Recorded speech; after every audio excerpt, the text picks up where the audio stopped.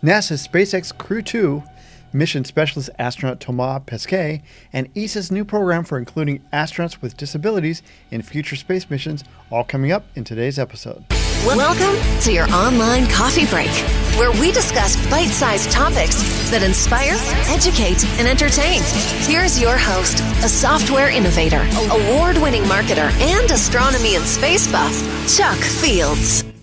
Later in this episode, we're going to feature my recent interview with French astronaut Thomas Pesquet, who's going to be mission specialist on NASA's SpaceX Crew-2 mission, currently scheduled to launch in late April. Thomas will be the first European to fly on board a SpaceX Crew Dragon spacecraft, which is exciting by itself, but particularly exciting for the European Space Agency, or ESA.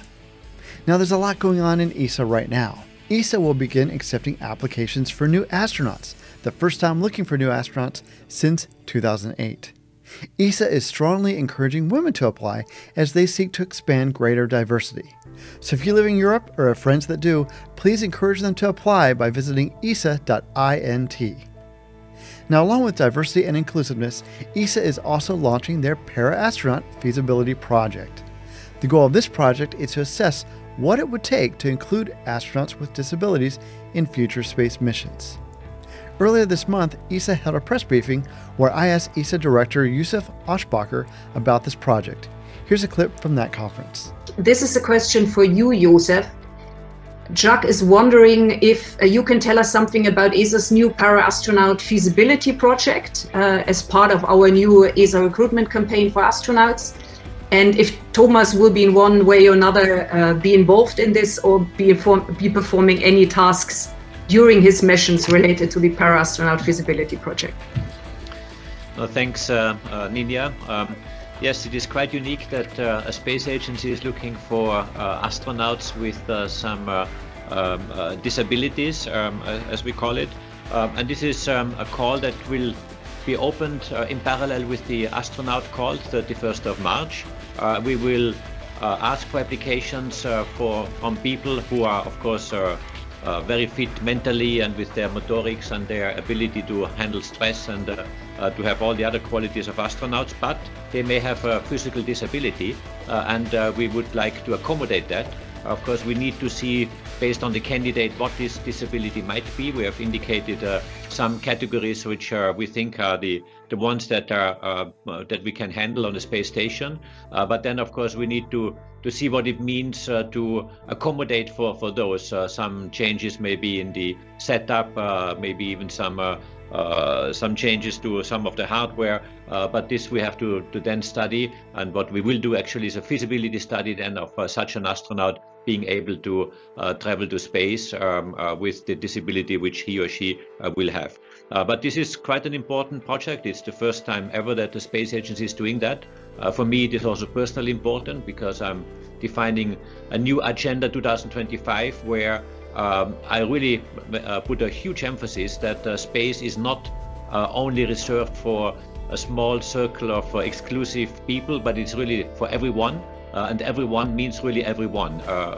And this includes also para-astronauts as one symbol that I hope to be able to fly to space pretty soon. This is definitely an exciting time for space travel, and we applaud ESA for opening up space to everyone, including those with disabilities. Now on to astronaut Thomas Pesquet. Thomas will be mission specialist for NASA's Crew-2 mission, which is currently scheduled to launch no earlier than April 22nd, 2021. For this second full rotation mission, Thomas will join 3 other crew members, NASA astronauts Shane Kimbrough and Megan McArthur, plus JAXA astronaut Akihiko Hoshide. Now, I was fortunate to participate in NASA's SpaceX Crew-2 astronaut press conference in early March, where I asked the crew how they hoped this mission will inspire others to pursue a career in space exploration. The first response is from Crew-2's commander, Shane Kimbrough, and the second response is from Thomas Pesquet. All right, let's take another question from Chuck Fields. Thanks for taking my call. Human space exploration is growing remarkably fast, and this international mission with the refurbished spacecraft is a great example of that. This is for anyone. How do you hope this mission will inspire others to become astronauts or pursue a career in space exploration? Well, we're going to do our very best to represent NASA and ESA and JAXA and SpaceX and the International Space Station. And hopefully by just our actions and the way we're professional and the way we have a good time as well, that'll just translate into some kind of inspiration for somebody. I don't know who's out there that's watching, but as you mentioned, it's an international crew, so that in itself can just show the possibilities that are out there. And I don't know if anybody else wants to jump on that, but that's all I have. I think it's great. I think the fact that Megan is our pilot and she's awesome should inspire a lot of girls as well. And we're trying to reach 50%, in the application selection for the astronaut selection. This is difficult, but I think the fact that we have Megan and is certainly helping the cause. And I'm hoping next astronaut selection for ESA is going to be 50% male, 50% women, hopefully. Now, after the press conference, I was fortunate to actually interview Thomas by phone. There were a couple of journalists on the call. We had a great time. First, we asked him as mission specialist what were going to be his science research duties aboard this upcoming mission. There's a lot of good science coming up with us or before us or being already there on the space station. One that I really like, that's very big on the space station right now, is called what they call tissue engineering. It's really building some tissue artificially. And the reason why we look at this on the space station is because people believe that there's a lot of mechanical processes at the cell level that are influenced by gravity. And if you put yourself in the microgravity weightlessness on the space station, then you're not influenced by this, and you can have much cleaner cell building processes. So right now there's an experiment that's a European experiment. It's actually French, I think. It's they send up stem cells for they call them mini brains. So it's pretty much brain cells in a petri dish, and they're going to try to see how to reverse aging phenomena on those brain cells. So obviously, it's in relation to Alzheimer's disease or Parkinson's disease, and we could have breakthrough in those areas. And there's also artificial retinas, like eye tissue being sent up there, and which is pretty amazing to me because if you think of the applications. So it's mostly medical, but there's also, of course, fluid physics, combustions, plasmas, and protein crystal growth and things like this. But to me, maybe I'm less familiar with the medical side of things. So I'm always very impressed by what we do on space stations. And yes, we're trying for spacewalks. Right now there's a pair, between 2 and 4, not entirely confirmed yet, slated for our increment, and it's mostly about augmenting the ISS with solar arrays. Now they're starting to be a little bit old. They've been up there for 15 years, some of them, and the station is always bigger, always more power hungry. So we're gonna come up with a couple parasolar arrays that are gonna roll. They're gonna be rolled up. They come up in a cylinder and then they unroll.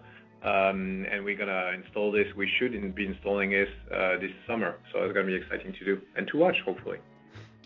And I understand that becoming an astronaut was your childhood dream. I was just wondering, as a young boy growing up in France, is there a memory that you can share that motivated you to become an astronaut?